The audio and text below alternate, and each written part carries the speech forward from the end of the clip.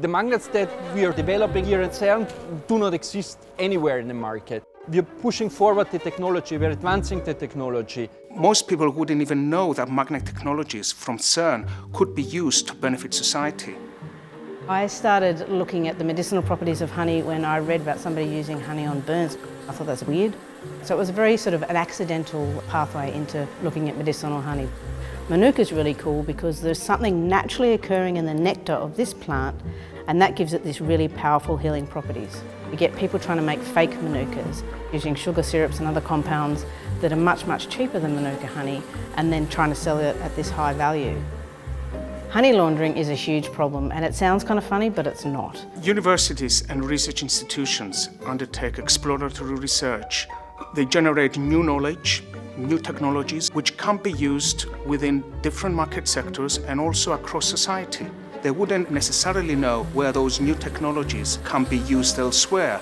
We at CERN build high-field magnets to keep particles in the particle accelerator on track. This can also be used in food screening because you need high magnetic fields. And we can also use powerful magnets to catch honey launderers as well. We know last year that around 10 times the amount of Manuka honey produced in Australia and New Zealand was sold globally. So there's new technologies coming on board that we're digging around with to fingerprint the honey. The fundamental principle is called NMR, nuclear magnetic resonance. When the nuclei of the atom are in resonance with the radio frequency signal that comes in, they change state, and then this signal, you record it, then you can figure out what's in this kind of liquid. Has somebody diluted the honey? 2/3 of the global food benefits from honeybee pollination. So it's crucial that we support our beekeeping industry because they're producing honey, but they're also feeding us through pollination.